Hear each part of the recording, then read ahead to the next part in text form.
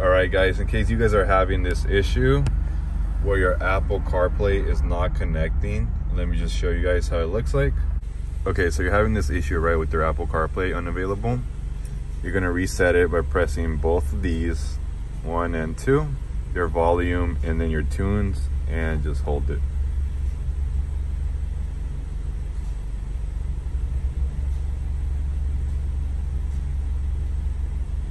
Just keep holding it and it's gonna reset it. Then just let go. Boom, it reset it. And I had to cut the part a little bit just because it showed my address.